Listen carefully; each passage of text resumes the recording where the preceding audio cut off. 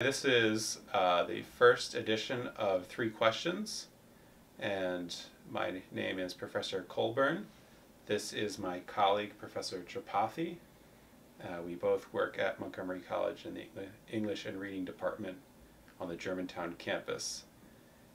Today, I'm going to interview Professor Tripathi. So, first question, Professor Tripathi. What questions should you never ask someone with blindness? Hello, and hello, Professor Coburn. So I am talking from experience here, and I don't claim to be too much of an expert in the field of disability or blindness. The kind of questions you should, there are a lot of things that we should not just talk about what question we should not ask, or what question we should ask and what questions we should not ask. So I have had experiences like I went to a restaurant. A lot of people have said it. If you are with someone who can see in a public place, be a restaurant or some public office, and somebody wants to talk to you, or ask something about you, they would talk to the other person who's not blind or who's not disabled. Some people have reported that they are in a restaurant with a sighted person. They would take the sighted person's order and they would ask that person, what about him? So these are some of the assumptions that assumes that blindness or any kind of disability is something that permanently incapacitates you, completely disables you. It makes you incompetent, ignorant, unable to speak, even that. So questions that are not directed to you but are addressed to you are things that should be that are troublesome. And that kind of question should be avoided. That kind of attitude has to be avoided. So then the real problem is not necessarily that people are asking the wrong questions, but a barrier in communication in the first place. I think the barrier of communication is because of an attitude. Mm-hmm. So the problem is not really the communication. It's the attitude. It's the attitude. It's basically the assumption that there is no way to communicate, and that kind of sets up a barrier that's socially created. It's created in somebody's mind, in your mind, and you make an assumption as a sighted person that this person is somehow culturally, linguistically different just because he's physically different or she's physically different. So that barrier, you're not sure, and I have felt it sometimes in the classroom too, that the students are not sure how to address and how to address their questions to the professor. And sometimes I've myself approached them, and then they have said we did not know how to say it. So the barrier is because of the attitude, and that needs to be changed. And for that, I think from the very beginning, from the school onwards, there have to be some programs, some courses which sensitizes everyone towards the proper way of communicating, not only with the disabled but also with different kind of cultural groups. So disability should be thought of as another minority group, which has the equal rights, and those people also have their place in the society, and you need to talk to them. They are the regular buyers, they are customers, they are teachers, they are students. They are in every sphere of the society. So the attitude is the basic thing that matters. It does not really matter what question you have for them. It's basically you first have to assume them a person first and disable later on. Mm-hmm.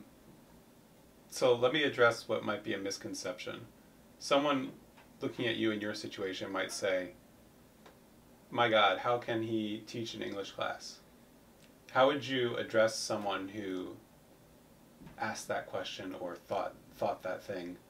What, and I'll add into it, what technologies do you use to perform your daily life or your work? So again, this kind of misconception or this kind of conception or doubt or a serious question is because of the lack of knowledge. It's the assumption being primarily a teacher in a college is a lecturer, so lecturing is verbal. It should not be too difficult to speak to the class, and if you are lecturing well, if you are speaking well, then students will listen to you. But yes, the question of English a little more different in the sense when you are teaching language and not literature. You are sometimes telling things that need to be noted and students have to pay attention to.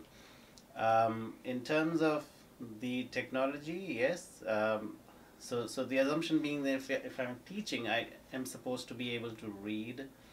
I use a device that converts every text into Braille, and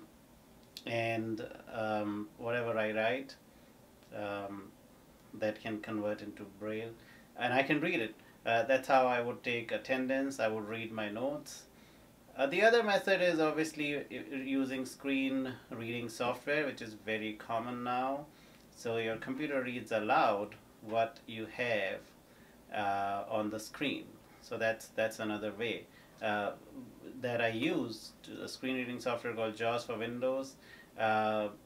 Apple has its own built-in screen reading software, so it will read aloud whatever there's on the screen, and that's how I access the console in the classroom. And I use the screen in the classroom so that the students can take notes. Whatever I write is on the screen, and I know what is on the screen because of the screen reading software, and students can take notes whatever they see on the screen based on that. So primarily there are these two technologies. One is screen reading software, the other is called the Braille display, which converts every written text into Braille.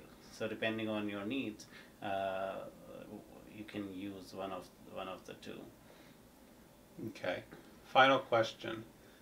When you spoke with my class, you talked about why we shouldn't use phrases such as blind to the truth or fell upon deaf ears, and you talked about other terms and phrases that we shouldn't use and the misconceptions behind them.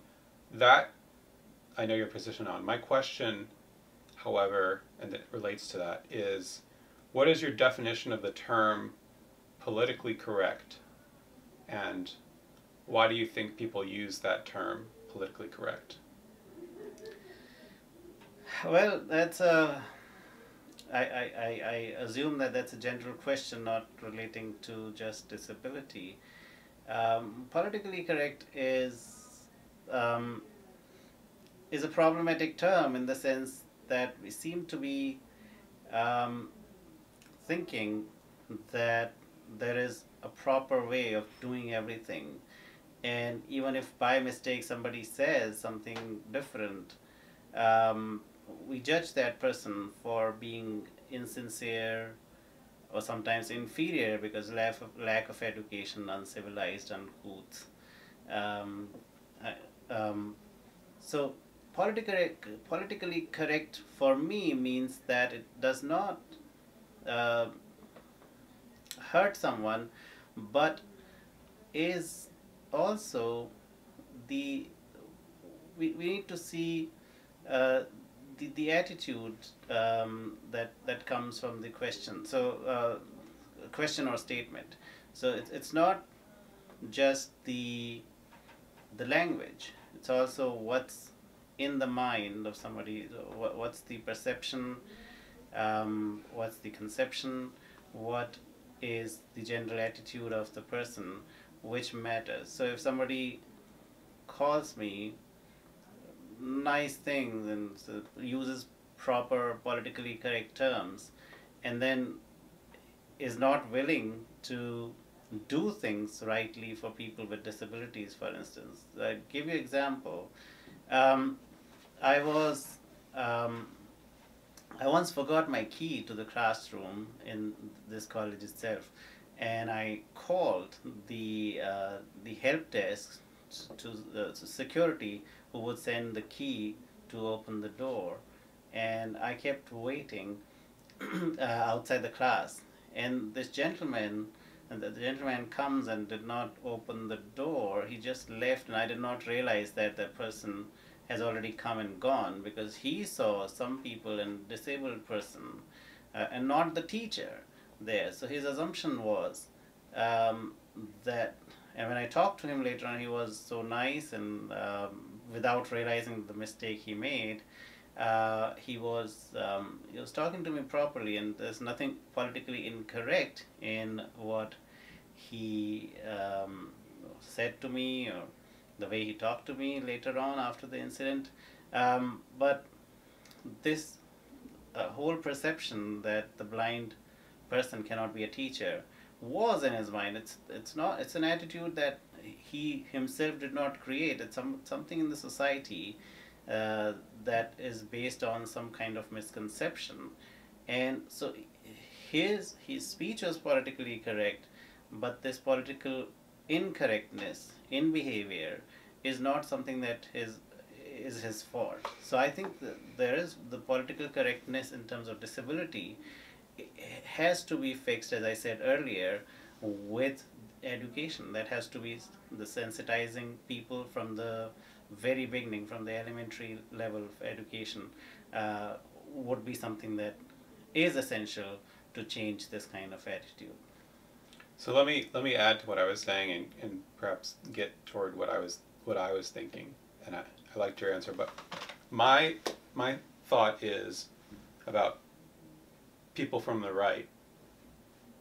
The president is not the first one. President Trump is not the first one to use the term politically correct. Do you think that the term politically correct is a scapegoat for treating people, certain groups of people, as second class citizens? So they'll say, "Oh well, you're criticizing me because I'm not politically correct." Politically correct has a negative connotation as being overly sensitive. If someone is overly sensitive, they're going to be overly sensitive to whatever terms you're using, and that person is in the wrong. Do you think that the term politically correct is a scapegoat for prejudice, basically? For justifying the prejudice, yes, yeah. Yes, that's how it has become, and for that reason, I mean, I do not pay too much attention to what's politically correct, but what's in somebody's mind, I see. Somebody's doing. I have been called snowflake on social discussion forums, and so. What's a snowflake? I don't know. A snowflake is a term that people on the right invented for because they didn't want to use the term politically correct. Snowflake, there can be just an emoji which can be sent to suggest that you are easily offended. I see. You cannot take the criticism. I see. And you're right. That is a kind of scapegoating of impinging your bias, your in some cases racism, in some cases ableism, in some cases ageism, sexism, or whatever kind of ism we can think of. That kind of bias gets justified when you and the attack on political correctness has been invented for justifying that attack. I agree. Okay. Thank you very much. This was the first edition of 3 Questions. We want to thank Professor Tripathi for joining us today, and be on the lookout for more videos from the 3 questions series. And thank you, Professor Colburn, and thank you everyone for watching this video. Hope it helps some people to bring some attitudinal changes towards people with disabilities.